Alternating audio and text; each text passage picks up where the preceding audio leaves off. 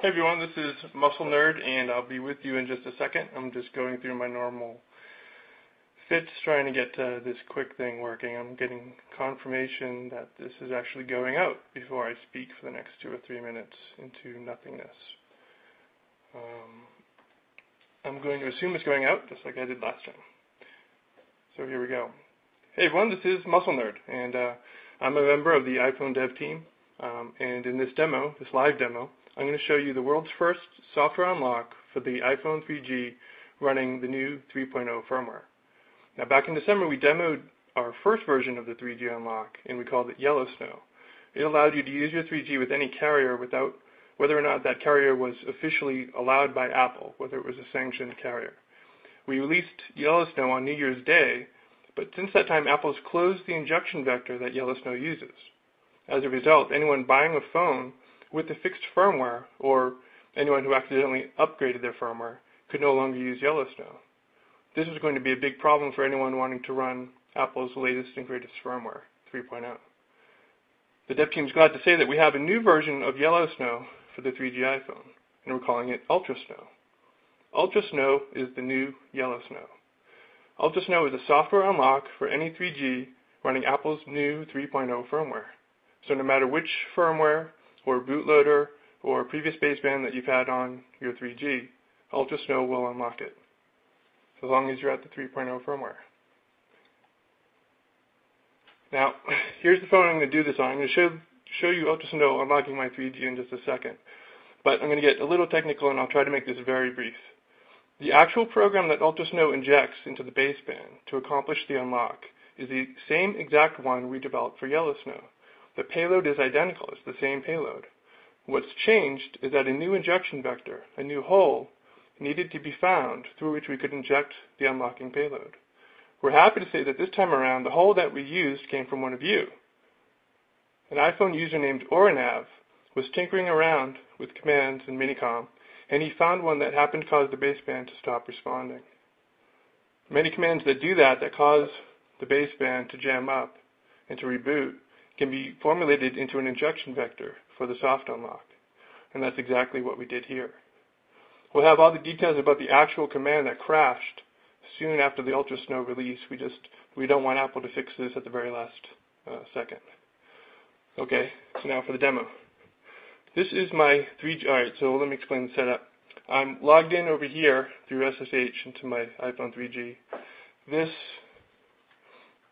screen over here on the left is a VNC, basically an echoing of the screen that's on my iPhone 3G, just for a little bit more clarity, although I might be a little bit far for you to see that.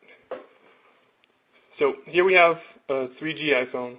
It's running the 3.0 firmware. You can tell that because I have a search screen. You can tell it's jailbroken because I'm able to run programs like Terminal and Cydia. More directly, you can tell because I'll go to Settings, General, About, and hopefully on the screen back there you can see I'm running 3.0 down here. My network is not available. We'll get to that in a second.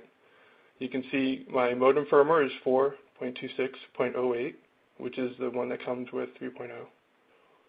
But back to this guy. You can see I have no network. And you can also see I have no bars. And that's because I have a T-Mobile SIM in here. And I'll show that to you in a second because I have to pop it out.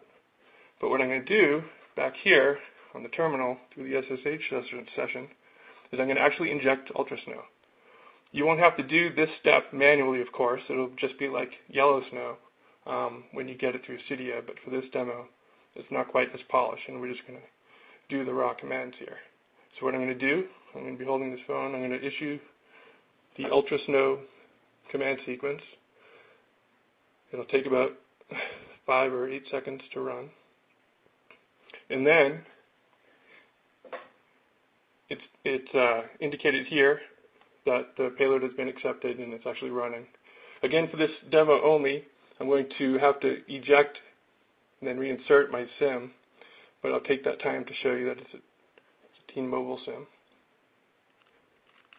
So re-inject it, and then after some initial confusion, the iPhone all of a sudden will stop complaining. And what we'll see in a moment is that first you'll see the Edge symbol come up, and then you'll see the T-Mobile carrier name come up. There's the Edge symbol.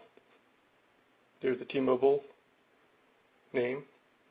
Again, I'll go to Settings, General, About, and you'll see that the fields are now populated. It knows what network it is. And then what I'll do is, holding this, I'll use my home phone to call this T-Mobile number on my newly unlocked 3G running 3.0 firmware. Just place the call. It should come through any second. In the meantime, we plan on releasing UltraSn0w on Friday. Here's the call. First call on my 3G unlocked 3.0 firmware. Again, so we'll have we plan on releasing this on Friday. We have a few kinks to work out with the user end of it. But for more details and for specific questions, please visit our blog at blog.iphone-dev.org. Thanks for watching.